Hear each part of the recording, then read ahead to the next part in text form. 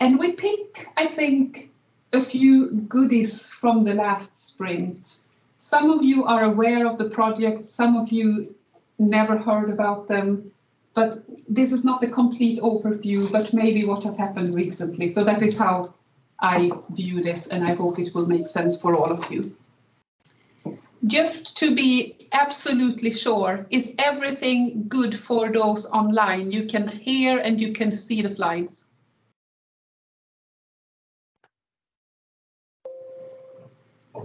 Thumbs up. Yes, of course. Very good. Excellent. Good. Thank you so much. Then we'll just start. So the first project is a project for which the member companies that have been around for a while typically refer to as the data project, the data-driven project. It has been around for many, many years. It started out when all the software center companies were in a situation in which they had huge amounts of data and didn't have a clue on what to do with it. The huge amounts of data is still the same, but over the years we have seen a tremendous change in the use of this data. So it has become not so much how do we collect, how do we analyze, that those things are well in place since many years. It has become much more how do we make effective use of the data we collect.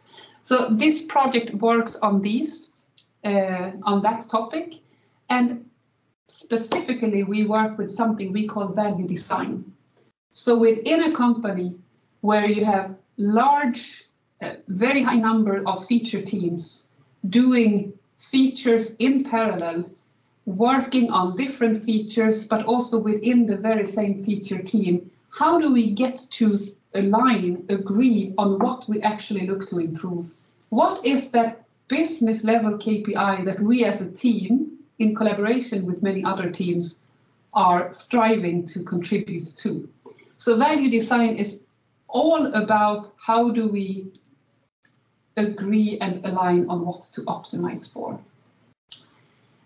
That we believe is key to be successful with any kind of data-driven or experimental development approach, because if you didn't agree upfront what it was you were looking to optimize for and improve, you could never actually tell if an experiment is successful or not.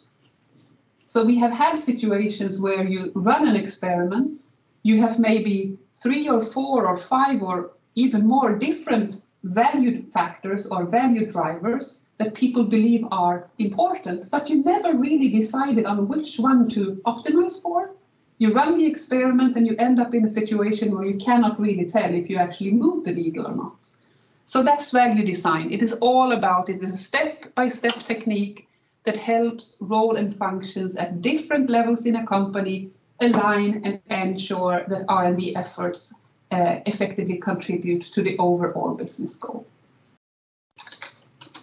If we then just look at customer value and how we go and deliver value to customers, it used to be, and this is way back, the typical product generation. So the next version, the next generation of something was a little bit better than the previous one.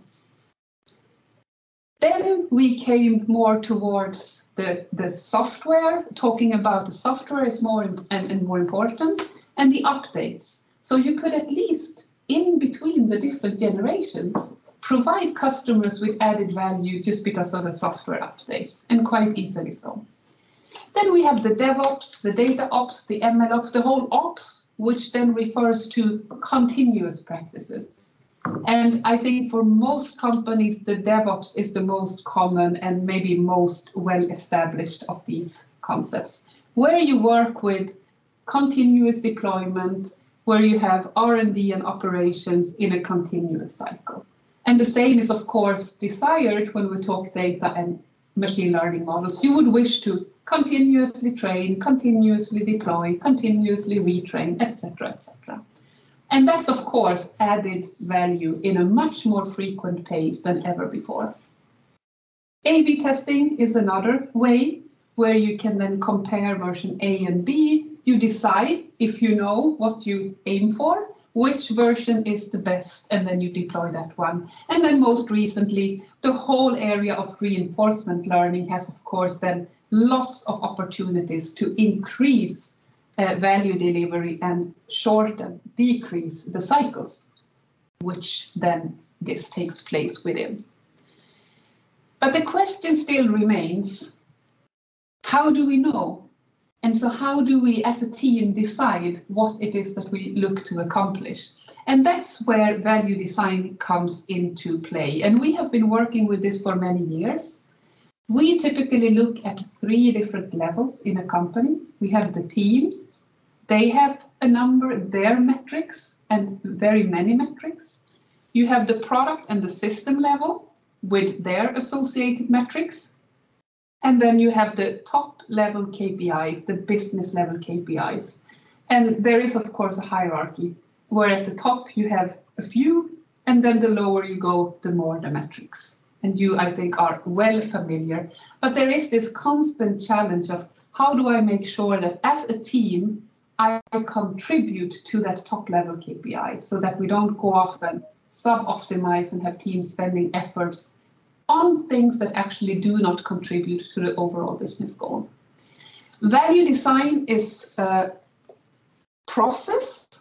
We use 6 steps that we have refined and tuned while working with the software center companies. What the process basically tells is that you can move from a qualitative understanding of customer value, and I think all companies here have a quite good understanding from talking to customers, maybe visiting customers. I mean, the qualitative feel we have of what the customers needs. But what we would want as a complement is to also have more of a quantitative understanding, which basically means that we over time can measure that what we think add customer value is also true, that it is appreciated. So the process helps teams define the value factors, prioritize, agree on them, and in the end find the metrics of how to track them over time. And it's typically easy the first few steps, but when you then think of what are then the metrics, how do we actually measure this thing that we feel is important, then it becomes more tricky. But that's exactly what this project is about. And why would you even want to do this? Well, what we noticed is that if you have 10 people in the room, you have at least 10. Got it. Did you Go ahead. Thank you. If you have 10 people in the room, you have often twice as many opinions, ideas on what adds value. So we have great examples from company workshops where people enter the room and they seem to agree and everyone is happy. And then the longer we go, and I mean, this sounds awful, but it is actually really helpful. But the longer we run the workshop, the more people disagree, because you realize that we think we mean the same thing, but we are so far apart. And in the Swedish everyone needs to agree culture, this is terrible. But it is really helpful. And many teams tell us that only to get to know the different implicit assumptions is actually quite helpful. And then again, I told you how we do this. So we run the process of identifying, prioritizing, merging these value factors. And I will show you some examples. You can, of course, run value design applying different scopes. You can do it on a feature. You can do it on a system, on a product, even at a company level. I mean, the higher up you go, typically, the more difficult it gets. What we noticed, and I will come back to this, we have been spending most of our time on the feature level, but that is also slightly changing now with the whole digital services experience that we have. So now we have teams or companies interested in value design, but much more on the end-to-end service development, which is a little bit different. It's more on the user experience in an end-to-end service context rather than a team developing a very specific feature. So that is something added to this picture, I would say. You could also, and this is just to show a little bit more on the scope, the focus, you could of course do it on a product level where you look to see, for example, what is the effect if I add this new feature or functionality to the product? You would want to really know that in beforehand so that you can then after measure if that was actually true. You could run it on a process. So did we achieve the process improvements that we were looking to achieve? You can run it on a customer level where many companies nowadays experience a situation where they monetize based on how well they fulfill the customer KPIs. So then you really need to understand your customer and if what you deliver actually fulfills their main goal.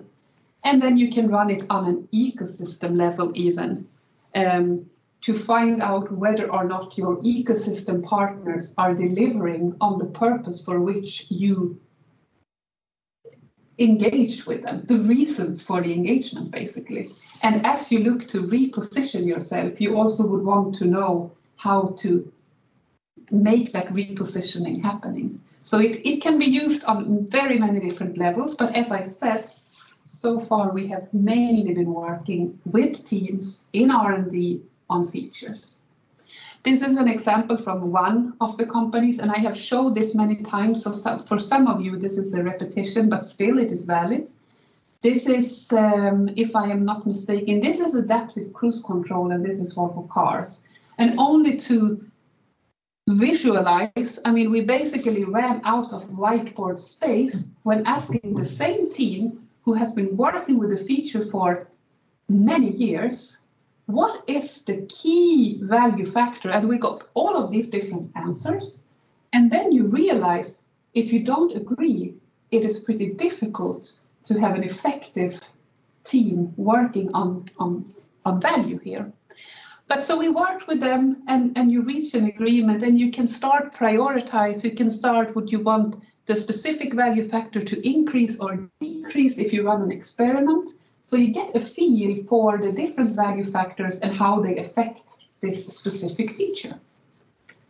I have a slide from, and this is just parts of the work we did, but this is from another company. This is actually Jeppesen, and I think you realize because it says crew. They have an app, they do crew planning for the flight industry, logistics systems for the flight industry. So crew happiness here is crew on flights, on airplanes. They can bid for their schedule, for the trips, the flights they want to take or not to take. So these are all factors that they felt were important. So they brought them to the table. We agreed on one, and then we tried to break it down to see what it actually meant. If perceived value is important, if as a user you have a perceived value of something, what does that actually mean? What does it consist of? At Grundfos, we actually had a similar workshop with a team where they said, well, we offer peace of mind. So what does peace of mind mean? And we had a long discussion because how do you measure peace of mind? And so that's what this is all about. And I think it goes for many of the companies here. There is this huge big thing like customer satisfaction, but what does it mean and how can you measure it?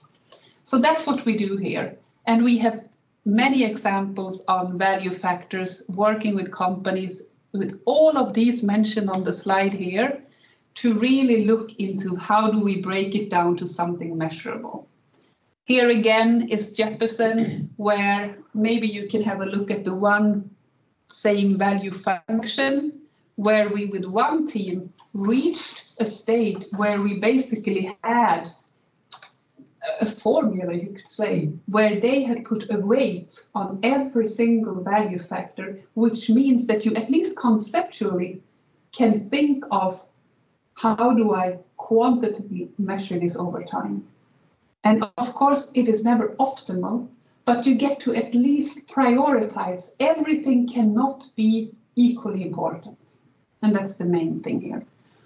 This is an example where we worked with the team on how do the team and feature level metrics then correspond and align and contribute to revenue. This is another company where we had this is telecom, as you can tell. How do these align? And very many of these. And if I then look back at this recent sprint, we spent a lot of time here in the process going from qualitative to quantitative to try to make it simple, to try to have teams share every single value factor they could think of, and to then try to find metrics for each of those. That is a key, I would say, step in this whole thing. Then what we noticed, so these are, I could maybe call them emerging. We did some work, but not that much. But all of a sudden, and this didn't happen in previous sprints, but we had quite many UX teams reaching out to us, sharing the experience of difficulties to translate UX value to more of a business language or business value. How do what the UX team does contribute to the overall business goal? So it happened this sprint that they wanted us to help them work our ways through what would a more data-driven UX process look like, and how can we as a UX team translate what we do so that the business people understand the value. And that is, again, they are part of all the teams. You have the business KPIs on the top, and they experience a situation where they not completely misaligned, but at least they were not able to communicate with each other. So that was quite interesting. So we started this work with them, and just to summarize maybe what we did so far, but in the workshops we had, they were very exploratory. We started out by identifying what are the business KPIs that are actually then influenced by UX work. And how could we over time quantify what the UX teams do so that these business people understand progress? That has been the main, otherwise, I mean, it is within the same scope as our previous work, but still a little bit different because of what the UX teams are involved in. And then, as I mentioned in the beginning, we spent quite a lot of time also with companies developing now digital services, which, I mean, they are all 17 software-centric companies are in that space. We work with a few to help them understand better with the recurring revenue streams, with the more continuous practices. How do we understand value over time? Do we need to think about these things differently? The features, the services we developed over time in a more service-oriented business model, how can we identify value of those services? So the discussion was a little bit different, you could say. One of the concrete things we worked on, and that is the third section here, many of the companies experience a situation in which when top management tells us that we should increase service revenue, we end up in a situation where everyone, everywhere in the company comes up with an idea. And there are lots of ideas, I mean, good ideas everywhere. But how do we prioritize these ideas? How do we help each other understand where to put the efforts? So then value design became a tool or technique for that discussion as well. So I hope you see that it can take very many different shapes. And that is exactly what we are exploring within this project.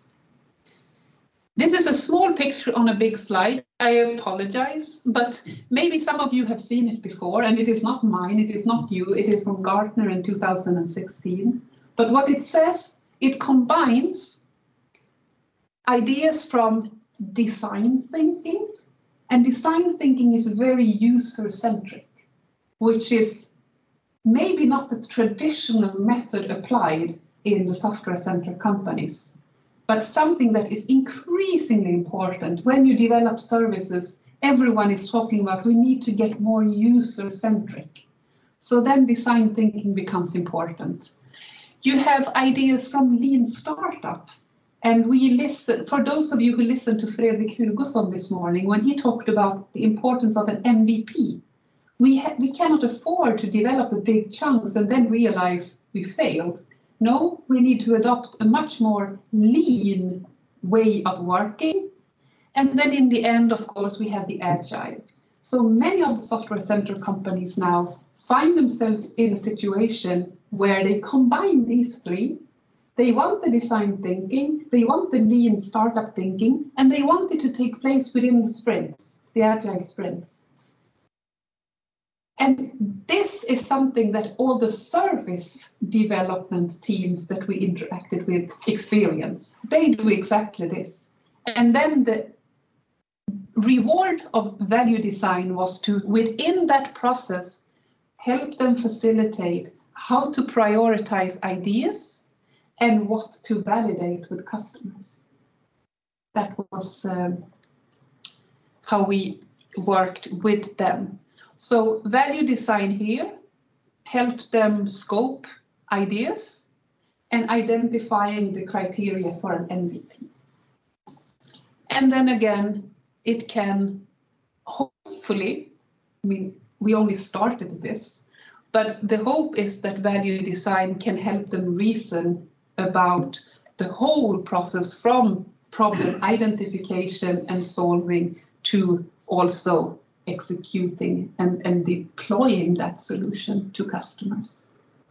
But it was quite an interesting discussion to have with the companies experiencing a situation where you drown in ideas. You want to validate with customers, but you really need to prioritize, and you do not always know the criteria for what piece, what slice, what little MVP is the most important one to validate. So that's where we are right now, and that's the discussion we have had.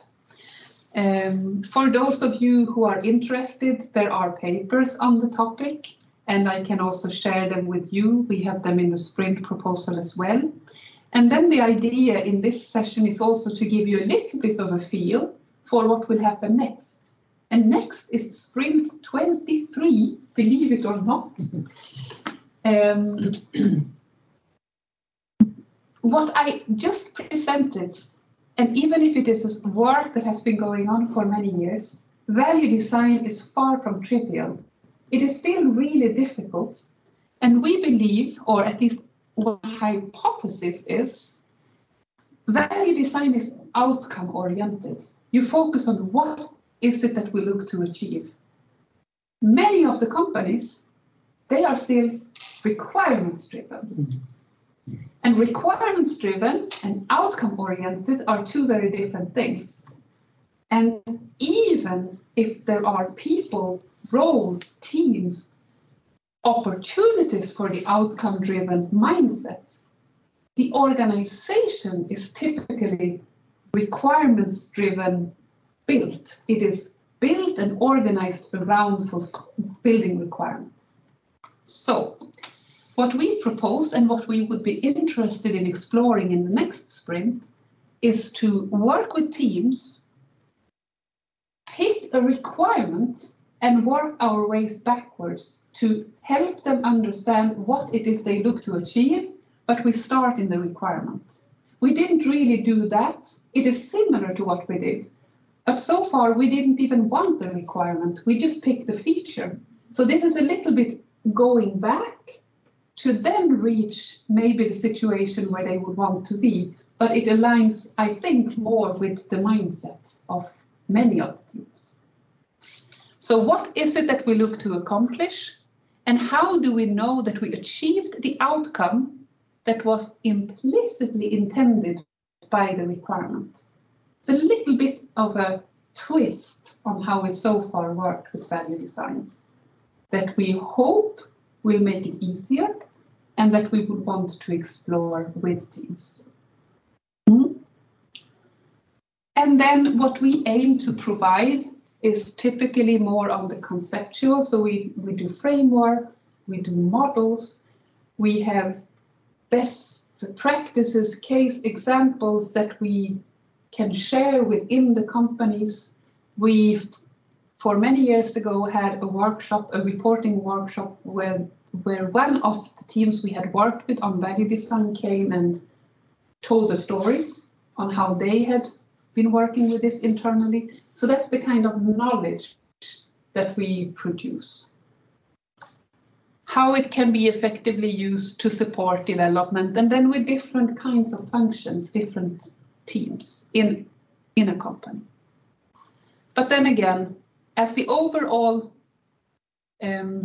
Sprint 23 goal, we would look to how to translate requirements into outcomes and how to help teams within these large organizations effectively adopt value design as a mechanism to improve alignment between different levels. 2 people in the project. So for anyone who would be interested, feel free to reach out. I will stop here. If there at this point is any questions.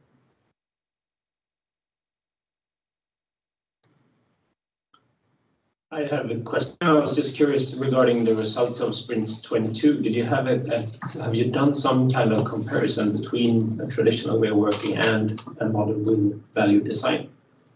In some terms, in speed, in time, or in cost, or whatever parameter. So if we have not really in terms of speed or quality, we haven't measured that. What I could say, I think it is valid as a comparison. We have over the years worked quite closely with one team in one of the companies. They struggled a lot in the beginning because this was not really the ways of working. They told us that now, when they have been working like this, even if it is within only one team, they experienced that their own approach to product management had changed quite dramatically. It used to be, and this is me using their words, it used to be product management giving them requirements and ask them to build it. And now they felt that everyone in the team could approach product management and then instead ask them, what is it that you look to achieve? And so that to me counts as a measurement of a mindset change, even though I cannot put a number on it. No. But they experience it as something quite positive. So there is something there, because what I hope is that when you can ask that question, you also know what not to build. And over time, that to me would mean that effectiveness increase, maybe even speed. I don't know. That's, yeah, sounds like it. And the quality, for sure. If you could get rid of the discussions regarding an exact requirements and instead having a discussion on the next level regarding the actual value to be created, that of course is much.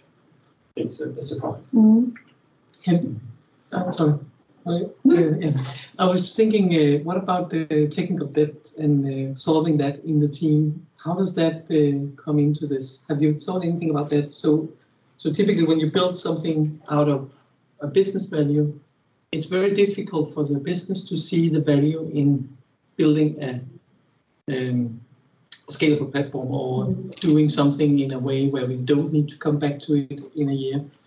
Have you had any thoughts on that? How that can be? Can that be a value also? Can we put numbers on that as well, or how do we get business to interact with that part? Yes, I mean, that is a really good question. We haven't really been in that space. We have picked very distinct features because this is difficult already. So companies typically pick the lowest hanging fruit. Yeah. So not really, but I mean, you would really want to be able to do that, right? Yeah. But we haven't yet. No. We have really stayed within the feature focus. Maybe 25. No, but I do see that the scope is changing. And that's why I found it quite interesting with the UX teams reaching out, the service innovation teams reaching out. I mean, we had you talk about platforms this morning. I mean, there is a lot of change going on. And I can see the scope of this change. Features are, of course, still very important. Yeah. They will always be. Yeah. But the teams within the companies also look different now. So maybe, I mean, ask me in 2 or 3 sprints.